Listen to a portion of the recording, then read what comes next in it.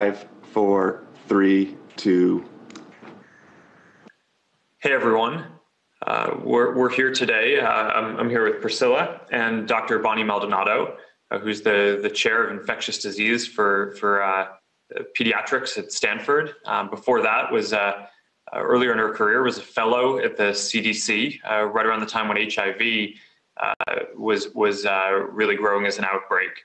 And we have a lot of different topics that we want to cover. I want to start off by apologizing. We had an issue with the stream before, so we're restarting this, and hopefully it'll be a bit smoother this time. But I figured it's probably good to start off by going through some news that Bonnie had this week, which is that she's leading a team across Stanford and some folks at UCSF to do a pretty meaningful size test, a serology test and PCR test over a 9-month period to track the rates of infection and rates of exposure and how that evolves across the Bay Area to answer a number of questions that we don't know the answers to around how COVID spreads and how it behaves. So Bonnie, maybe you could just start off by telling us a little bit about the study that you're doing and what we hope to learn from it. And I guess maybe just to make sure that everyone kind of has a sense of the basic ideas here. I mean, maybe kick us off with explaining, just what a serology test is and a PCR test and all that. Yeah. So we're going to be looking at PCR testing and serology testing. Basically, PCR testing is a way where you can actually look for an organism in a person's body. So in this case, you've been taking a nasal swab, and looking for evidence of the SARS-CoV-2 virus or the COVID disease virus in that swab. And the way you do it is you look for a gene. There's a test that's called PCR, and that test just takes a particular gene that's specific to that organism, and it multiplies it millions and millions of times in a machine so that you can detect that organism. And now we have that test available at Stanford and UCSF so that we can get a test result within 12 to 24 hours. So it's really rapid and it's very reliable. So that can tell you if you're infected with that virus right this minute. The other test is the serology. It's basically a blood test. And what that is it measures proteins called antibodies. And antibodies are proteins that your body makes that are directed against bacteria, viruses, anything that invades the body. And those antibodies can sometimes protect you if you see that disease again. So if you get sick now, you develop antibodies, you might be protected the next time you see that virus. And so we're going to be testing two populations. One is the general population that represents everybody in the 6 Bay Area regions that we've picked out: San Mateo, Santa Clara, San Francisco, Marin, Contra Costa, and Alameda. And we'll have a representative sample of people based on a lot of important demographic groups so that we can track how many people have COVID infection with the virus that causes COVID at the baseline, and also look for their antibodies to this disease. So hopefully we'll be able to find out right away how many people are infected and how many people have been infected. And since we know the virus hasn't been around that long, it will mean that they have been probably infected in the last 2 to 3 months. And then what the exciting part too, we'll be able to follow those people over time once a month so that we can see if there are new infections happening over time in the whole Bay Area. So that as we go through the next few months with Governor Newsom's and the public health department's plans to change, get us back to kind of a normal situation, we can track and see what's the baseline rate of infection now, and is it going up or staying the same, and hopefully going down over time. And if there are hot spots, we'll be able to identify those in real time because the results are back very quickly, and we can give those results to the county health departments. So that's the one test study. And the other one will be a sub-study among healthcare workers that is very similar, except we're also going to be focusing on some very special antibody tests to understand the nature of those antibodies. Are they protective? Do they protect you from infection? Do they protect you from disease? That is, you could become infected but not get sick. And we can hopefully be able to distinguish between those two. And then finally, if you get antibodies and they are protective, how long will they last? Because that might be important to know for the next time the virus comes back, if it does. Yep. And with these tests, there's a lot of talk around, we see all different numbers reported. So I'd love to, I read that New York has 20% seropositivity. Like, what is that? Are there any practical implications of what that means for New York? And yes. Can you talk a little bit about false positives and false negatives here? Sure. Well, before we talk about that, let me explain to you why false positives are important. And they're really more important at a population level, because basically what they mean is you test somebody, it would be like saying you're testing somebody for the presence of antibodies, for example. And there is always going to be a little bit of error in some of these tests, or a lot of error. And what we're finding is that there's a lot of error in some tests. Now, we know that Stanford and UCSF tests are very, very accurate. So very few false positives and false negatives. But let me just give you an example. If you had 100 people who you wanted to test, and you knew that 50% of the people were infected, and you knew that the test you used had a 5% false positive rate, that would mean that if you tested those 100 people, you'd get 55 positives. 50 of them would be real positives, and 5 of them would be false positives. Now, you don't know which ones they are. You just know that's the way the test works. So that's 5 out of 55 people. So about 10% of the people would actually be false positives.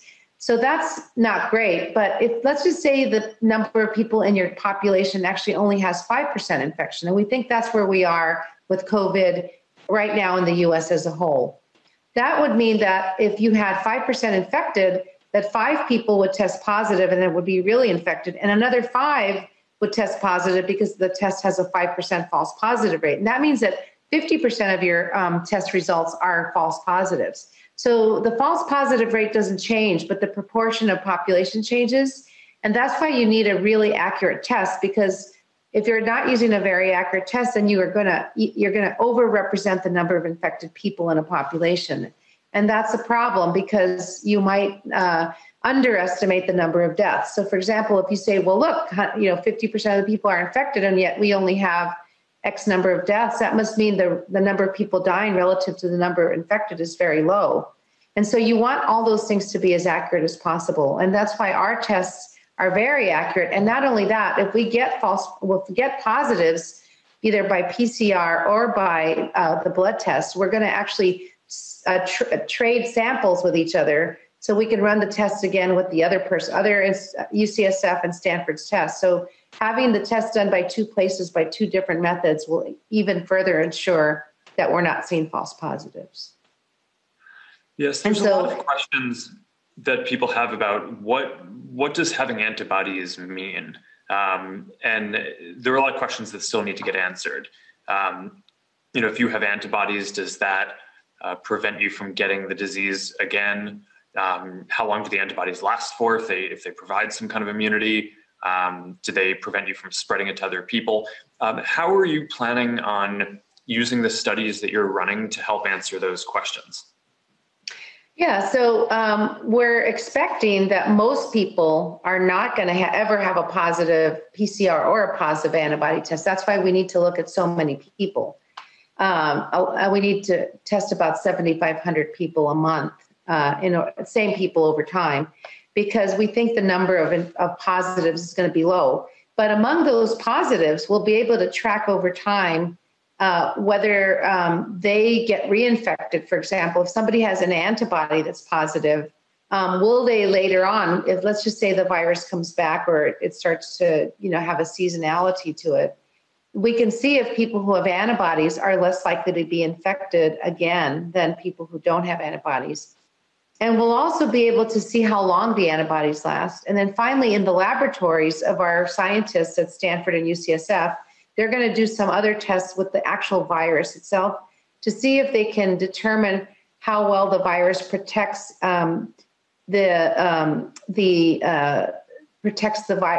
protects from getting the infection into human cells in a laboratory setting. So this could pave the way, among others, for looking at how a vaccine might work down the line. Interesting. Well, I mean, you asked this question a second ago about what do the population level exposure numbers mean? We've seen some of the numbers coming out of New York that serology tests there have shown that up to 20% of people might have been exposed. And there's a preprint that our team flagged coming out of Italy in Lombardy showing that potentially 60% of the population in Lombardy has been exposed.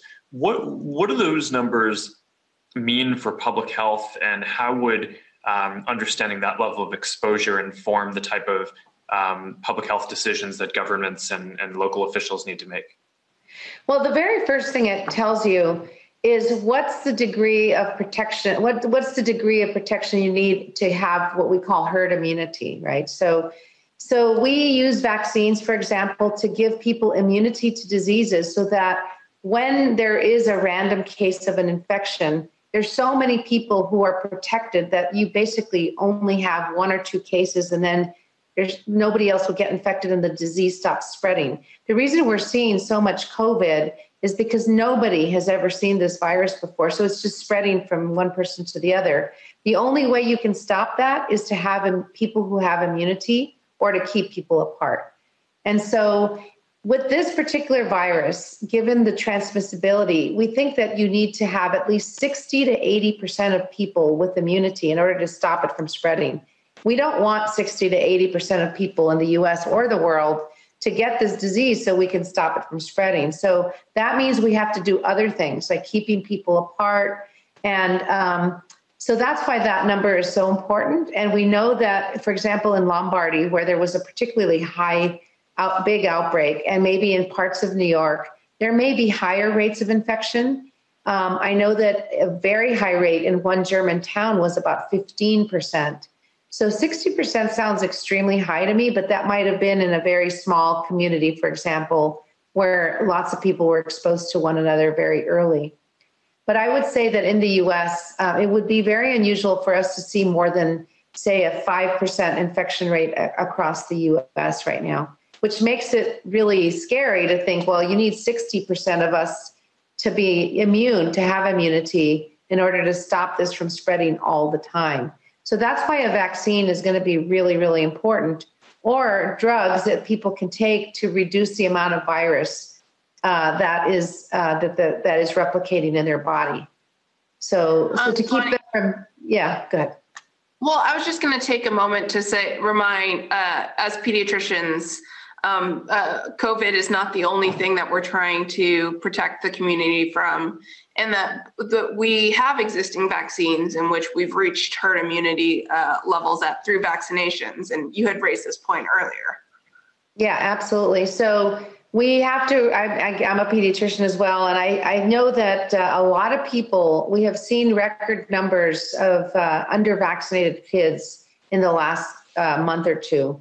And I understand why people are afraid to go outside with their kids, or afraid to, maybe they might be afraid to go to their doctor's office. And in fact, the American Academy of Pediatrics has suggested that we really focus on the first 2 years of life rather than the older kids, and just wait a few months until the older kids can come back for their well-child visits. But you need to make sure that those young babies get their normal vaccines, because we still have other viruses and bacteria around that can infect children. So we want to make sure that that people come back, they talk to their doctors, they get their vaccines. It's really what pediatricians do best. So I agree. Yeah, we don't want to have a. We don't want to have a. We don't lose the herd immunity on the other diseases that we've already done this hard work. Exactly. Is there anything else that on kids that you think is not particularly well understood by people at this point about how the disease works? And I mean, it's one of the fortunate things about it seems to be that kids don't get the worst symptoms as much. But what are the big questions that are still open, and what do you want to make sure that people know about this?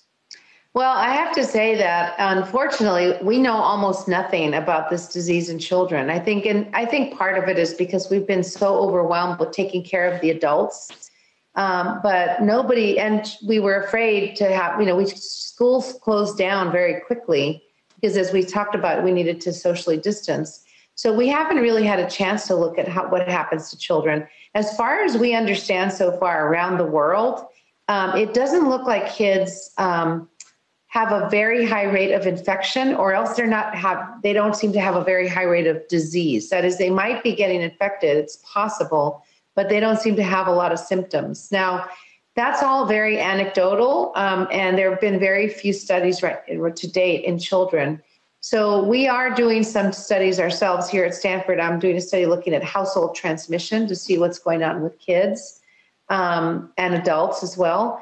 But there's a lot we need to understand. And I think one of the key things that we could understand about kids that could help everybody is, if children really aren't getting infected, why is that? Because almost every disease that we know of really affects children, that is widespread. Usually it affects children first because they're outside, they're putting dirt in their mouths, they're not washing their hands, they can't control their secretions very well, and they're all huddled together usually. So they're very good at spreading infectious diseases.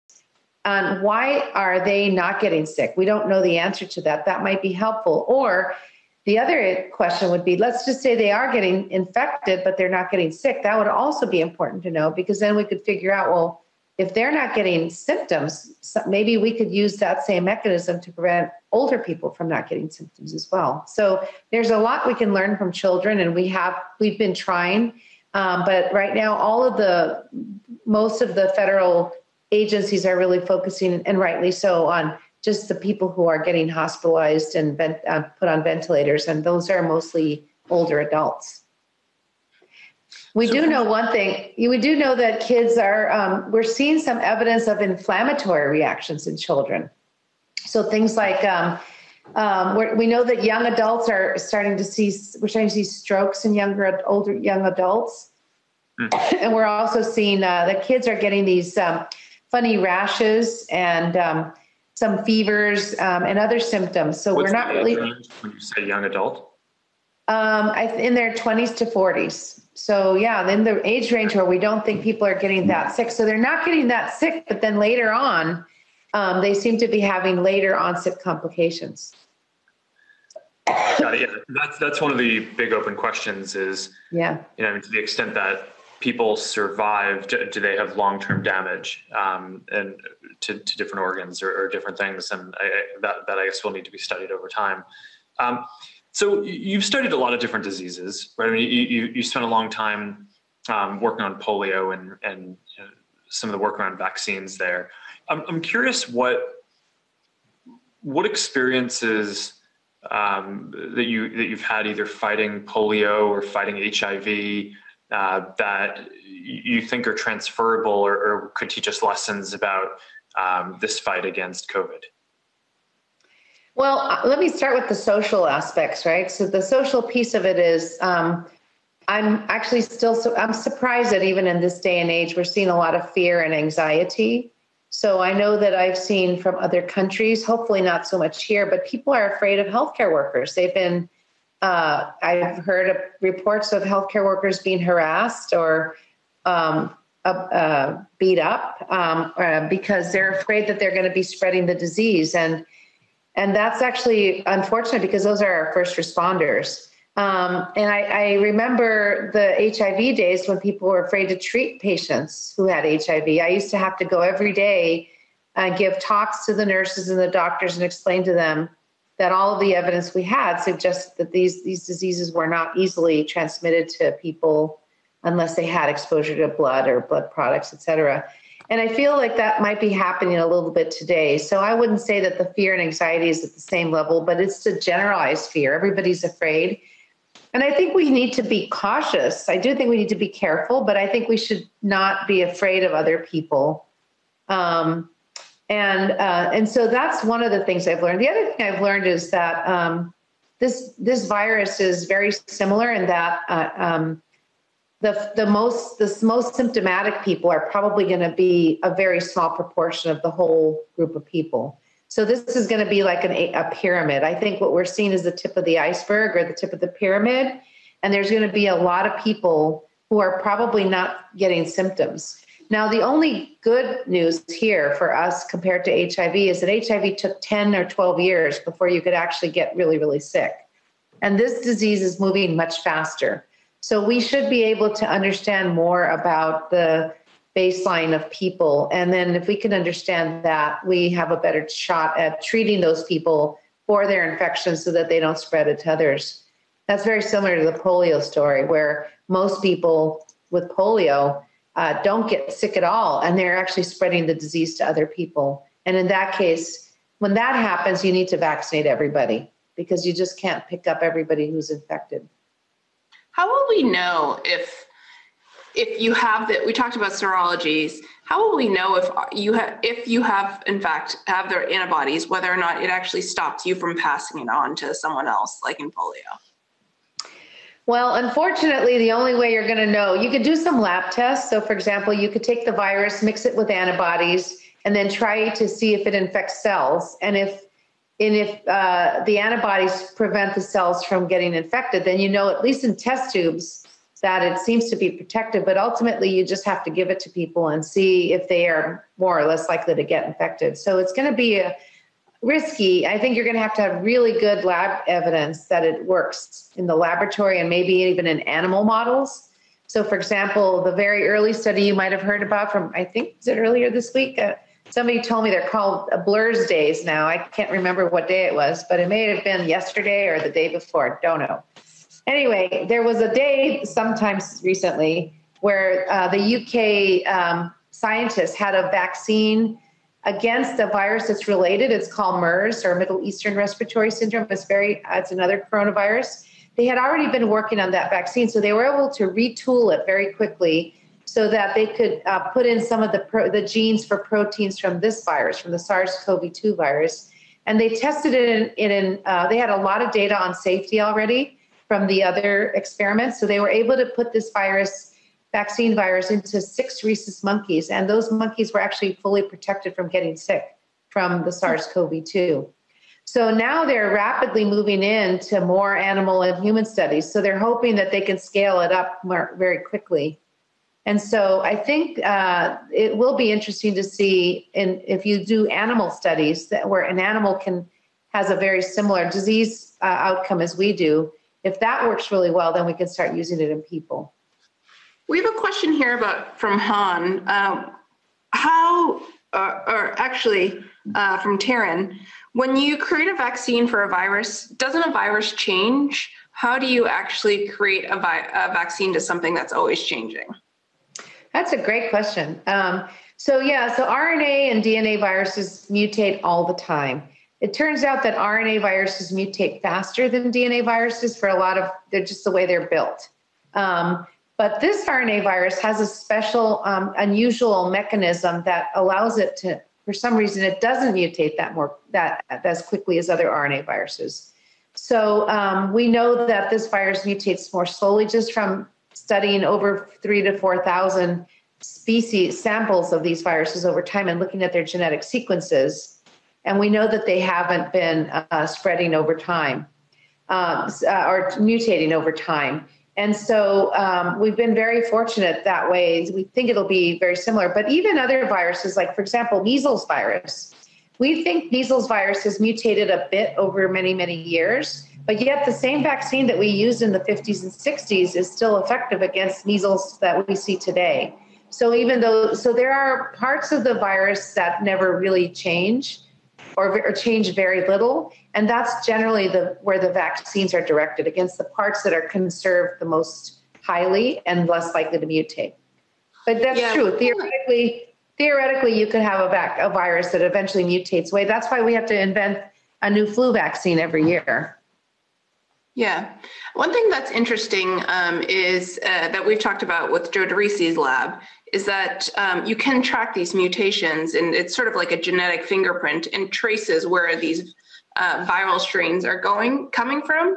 And I think that's something important to see, that it's coming from all over the world. And we see different strains coming from Europe and Asia and different parts of the United States. And it's related to that fear idea that you were talking about that was so prevalent in, my point is related to the fear that was so present in HIV. I think a lot of people are fear is triggering stereotypes and different acts of racism.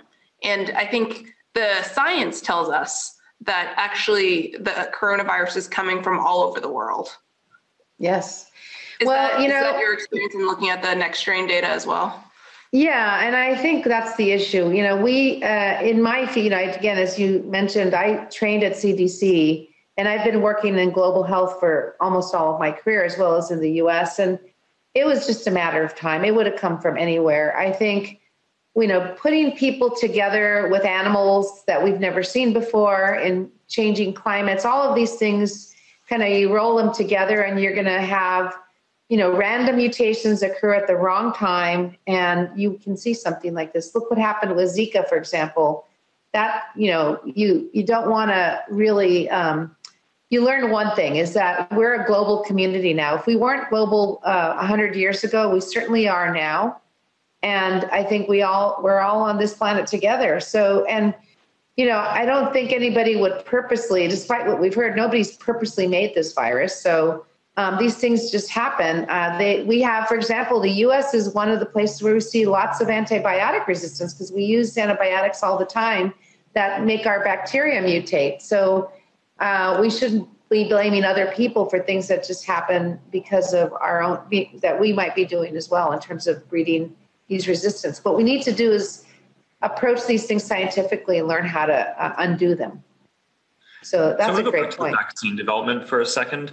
I'm curious if you could give folks a sense of what you think that they should expect, right? I mean, there's a lot of timelines that are thrown out around this will be ready and around the middle of 2021. As someone who's been involved in vaccine development, and the complexities and the different types of vaccines that someone might try to create here, what are your expectations of what would happen, and what should people overall, how should they be thinking about this process?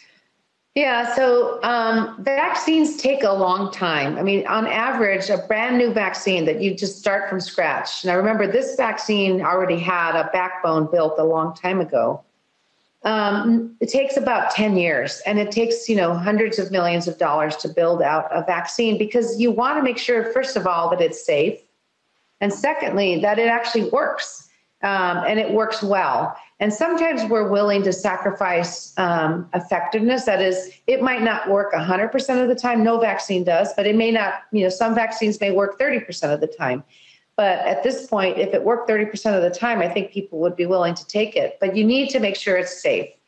And so that's really one of the issues that I think we need to think about here is where are we along that pipeline? And I know there are over 40 vaccine candidates that are out there right now, but most of them aren't even ready to be put into animals yet, much less humans.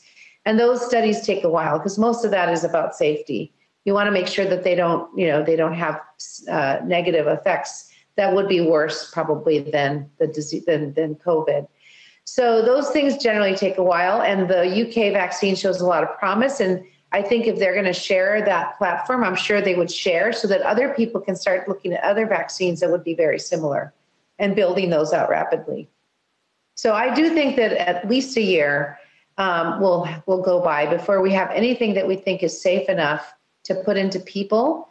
But in the meantime, I think there are a lot of other things we can do besides distancing, which is obviously important.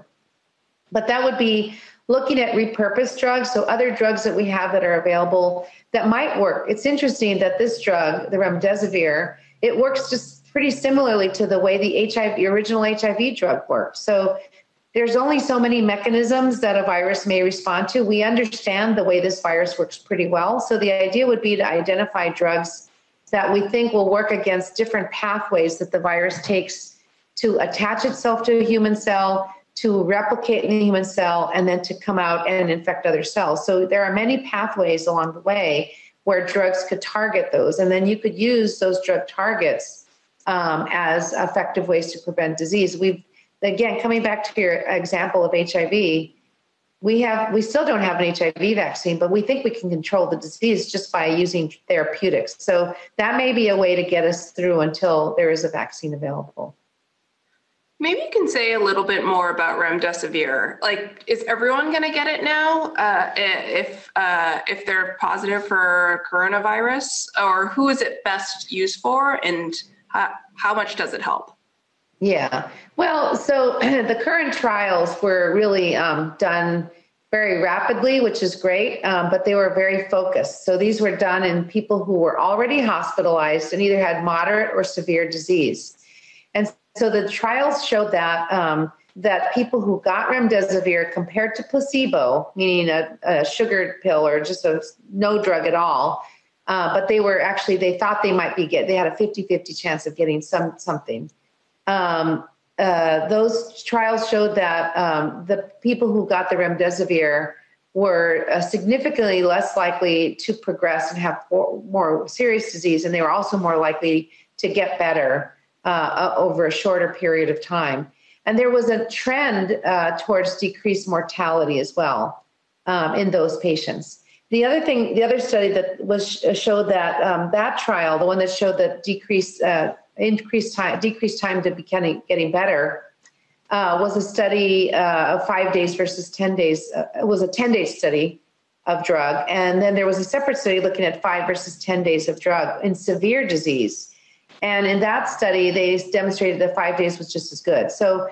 But it is an IV drug. So the question is, really, what are you going to be? Yeah, you might be able to use it on the outpatient setting, but mostly right now what the FDA is doing is they have said it should be used in people who are hospitalized with severe disease. And the good thing is they said children or adults. So children could get it as well. Yes. Mm-hmm. Yeah, so it's a drug that can't be taken by mouth. It has to be given through.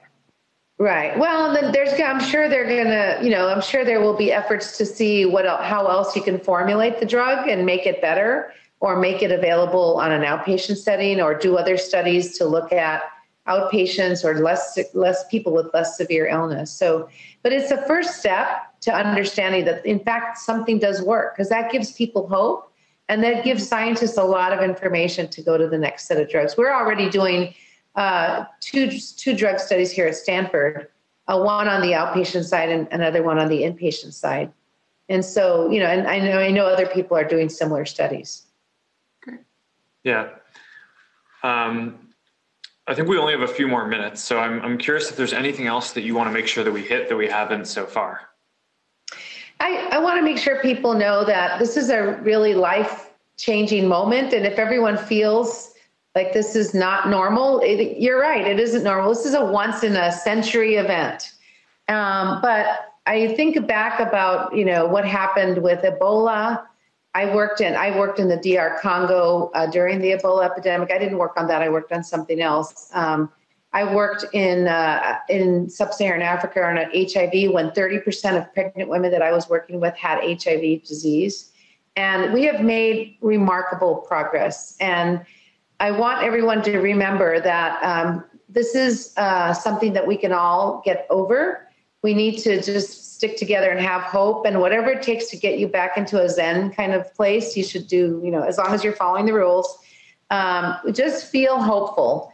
I'm an optimist. I'm a pediatrician, so I guess that's part of being a pediatrician. I have hope for the future, and I think about it. We haven't really known about this virus for more than 4 months, and we've already got a vaccine that looks like it could work, a drug that might work. It took us so much longer for disease like HIV. So I think we're going to be looking at some real progress in the next few months, and pretty soon we'll be able to get outdoors, and you can still get outdoors and get, some fresh air and exercise.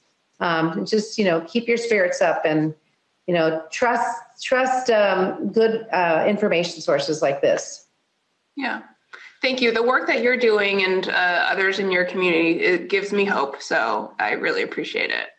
We all Yeah. do. Thank you. Thank you for your All right. leadership. We're looking forward to following the study, and we're proud to support you in the work that you're doing. Well, thank you. We're very excited, and thank you so much. All right. All right. Thank you. Great. See you soon. All right. Have a good weekend.